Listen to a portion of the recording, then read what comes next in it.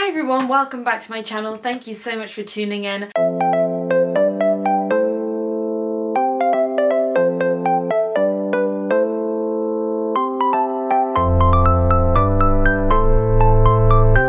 I am so sorry it's been such a long time since I last vlogged. I think it might be 3 weeks of no vlogs, which for me is probably the longest I've ever gone without doing a vlog since I started up my YouTube channel, so bad.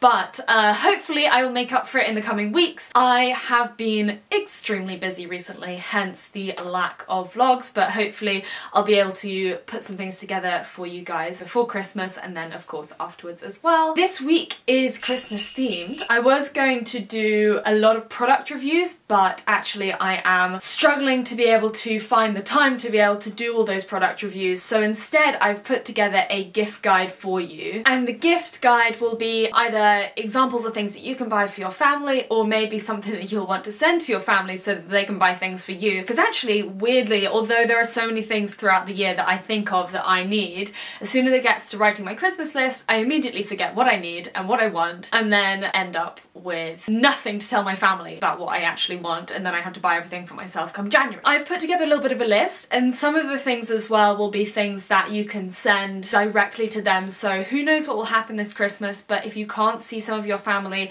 a lot of these things will be good gifts to give from afar rather than actually handing them over to someone directly. So I'm gonna go through the list, and I haven't necessarily done specific products from specific brands unless I've actually reviewed them myself, because I feel slightly nervous about suggesting products that I haven't actually tried. But I will give examples of products, then you can go and find the one that's kind of within your price point or from a brand that you know and that you trust. I'm gonna start off with subscriptions, and subscriptions are great to give because they're the kind of gift that literally keeps on giving, and also you can choose for how long you want to give that subscription. So 2 subscriptions that I would recommend is Strava. I know I've spoken recently about Strava, but you can give a subscription for a year, and then that means that they have all the added benefits of a Strava subscription without having to then pay for it themselves, and then they can decide if they want to continue that after the year is up. And that has loads of benefits, everything that I mentioned in the previous one, but like finding new routes, being able to look at your training and how that's going, being able to look at your fitness. That is something that actually I was gifted initially, and that was the reason that I ended up paying for the Strava subscription myself, is because like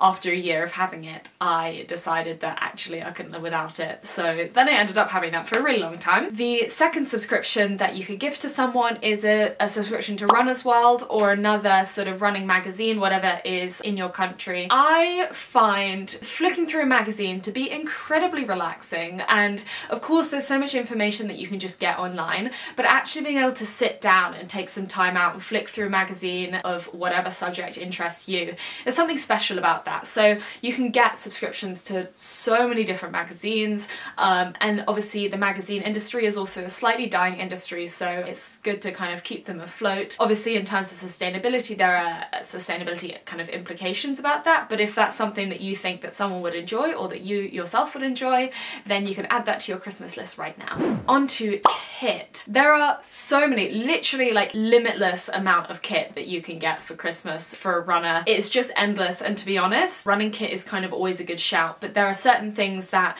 you'd want the person to be able to try on first before giving it to them, but things that you can kind of buy for someone without necessarily knowing too much about their shape or their size and what would fit them or work for them, the kind of things that are best to get for Christmas presents in my opinion. So things like running poles, brilliant idea, especially for someone who is taking on their first ultramarathons next year. Anyone who has an ultramarathon or long walk or anything like that planned will need running poles, and I have added those to my own Christmas list. The next one is trail shoes. For anyone who took up running in lockdown, they're probably running in road shoes, but if they are running in traily places, then I would really recommend asking them if they need trail shoes. I think if anyone is running off-road, trail shoes are a great investment, but can feel like maybe you don't want to buy them because you spend most of your time on the road, but actually if someone else gets them for you, then it feels like the right thing to do. I did an entire vlog about intro to trail running, and you can see that if you by looking up here. Go and check out that vlog. I think I've put loads of suggestions in there about certain types types of brands that do really great trail shoes. I wear the Columbia Caldorado 3,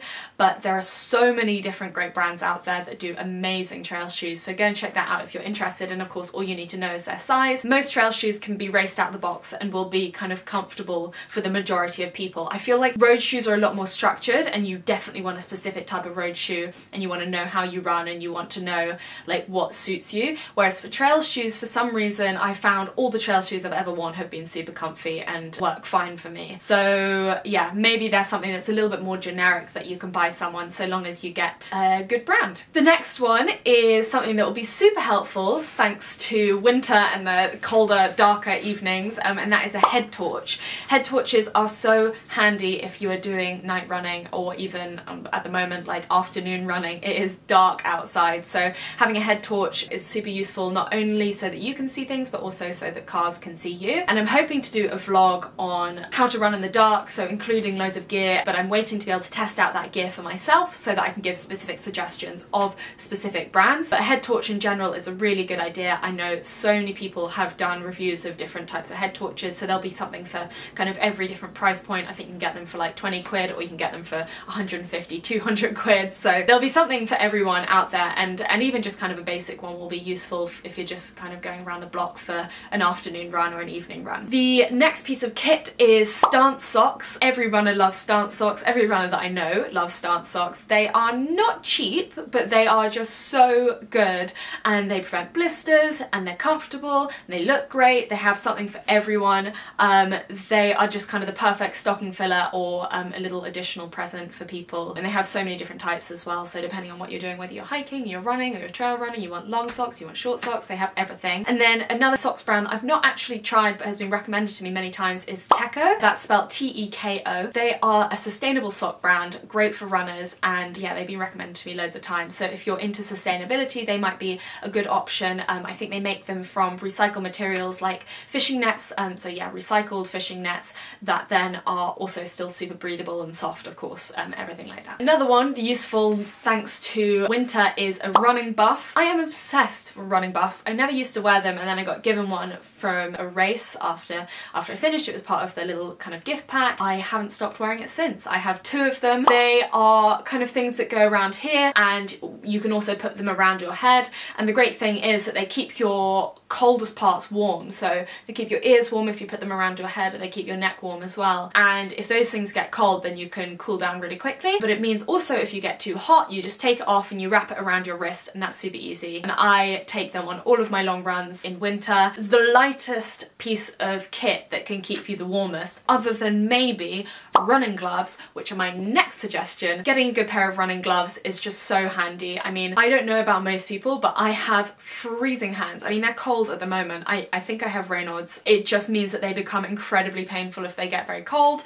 and running gloves are not that expensive, but again, they're a really small piece of kit that makes a massive difference to winter running. If you have someone in your life who has recently taken up running and does not have running gloves, they are a great present suggestion. Next piece of kit is perhaps for someone a little bit closer to you, and that is Runderwear. Runderwear is a running underwear brand made for people who run, but obviously perfect for all different types of activity. I wore them for the first time during my latest ultramarathon, and they were extremely comfortable. They look good, they feel very nice, and so yeah, go and check them out, because you may not think that you need specific type of underwear for running, but actually in terms of health as well as comfort, it can be really beneficial, and they obviously do men's and women's as well, so something for everyone. Back to the topic of night running, and again, this is something that I will hopefully talk about later on a different vlog. Getting things like reflective strips are quite a good idea. So they're just things that will go around your kit on your wrists and your ankles, and they will basically alert cars to the fact that you are there. And of course you can get kit itself that has reflective strips on it. So for example, I have this jacket here. This is a Brooks running jacket. It has reflective strips as well as bright yellow ones, so you're super visible when you're running. And those are great, but they're A, not cheap, B, sometimes the performance of the jacket is second to how reflective it is, so the performance might not be as good as your everyday rain or wind proof jacket. And like I said, they're very expensive for a piece of kit that you're just wearing to be visible to cars. So by getting reflective strips for your ankles and your wrists, you can basically wear your normal kit along with that kind of thing so that you're visible to cars and keeping safe. The next one on that note is a Dynamo running light, and running lights, you can get them for running, you can get them for cycling. Often they are kind of crossover between the two. They have no battery in them, so they're basically self-charging by the movement of you running. And I thought I came up with this idea literally the other day on a run. I was like, why do we use batteries when you can literally have things that you shake up and they light up? Anyway, it turns out it's a thing, it's called a Dynamo running light, and you can clip it onto a piece of clothing or a running belt or your bag, and it basically shows cars that you're there, and it powers up through the motion of you running. Same with if you're cycling as well, it basically powers itself and adds a little bit of extra light and a little bit of extra safety. And that is a great idea for a present, because it obviously means that they're safer, but it's something that's relatively small and doesn't mean that you are making assumptions on the type of kit that they want to wear or anything like that. Okay, so this next suggestion is something that some people might take the wrong way, but I think I'd quite like it. It is Wild deodorant, and you might think it's a little bit strange buying deodorant for someone, but A, runners need deodorant. We all need deodorant really, but runners especially need deodorant. B, it's a very special kind of deodorant. Hang on, I've got mine here. There you go.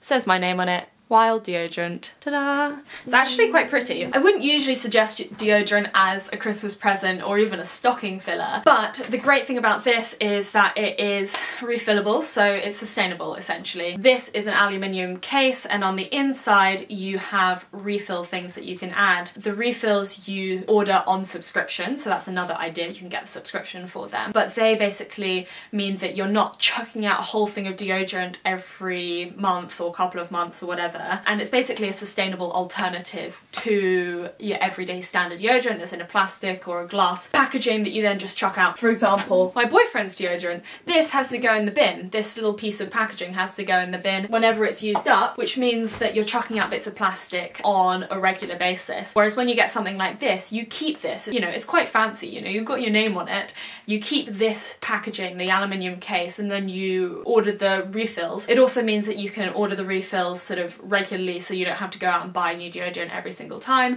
They have loads of different scents. I think it's a really great idea. The refill things are all totally compostable as well, so once they're done you just chuck them on your compost heap or out with your food waste, and they will biodegrade perfectly easily as well. So I think that's actually quite a nice thing, especially if you can engrave someone's name on it. I am working with them over on Instagram, but this isn't an ad itself, but that does mean that I have a 20% discount that I will put down below, and hopefully that will work. And this last gift is a little bit different to all the rest of them, and it's something that I was recently gifted myself. I'm obsessed with this guy called Semi-Rad, at semi_rad, I think, on Instagram. He does a lot of very funny drawings and graphics and stuff, often about running or cycling or being outdoors. He sells his own merch as well, so go and check out his merch, but my favourite one is this. It's the periodic elements of an adventure, periodic table of the elements of an adventure, and it has all sorts of different things on it. So it's just a little wall print and something to put on your wall to get you excited for being able to go out and adventure again, and hopefully we'll all be doing that very soon. I absolutely love it. I don't know why. Every time I look at it, it makes me happy and it makes me excited to go outside and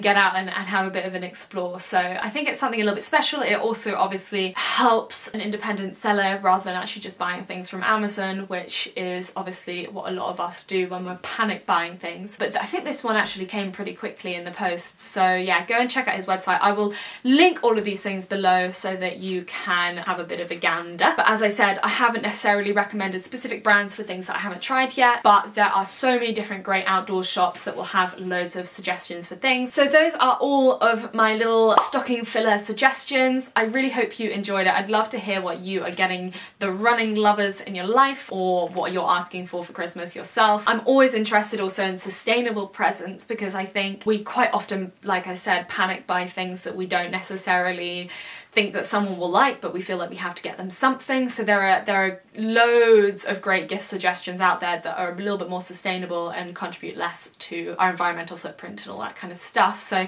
please do comment them below. Let me know what your favourite of these suggestions is. I'm always intrigued to see what people buy other people's. So, and thank you very much for watching. If you did enjoy it, please do give it a thumbs up. Go and share it with your friends and tag me on Instagram if you share it on Instagram. That's at foodfitnessflora. Hit the subscribe button, because I promise promise you I will be doing more vlogs at some point soon, and I think that is it. Sending loads of love. Bye!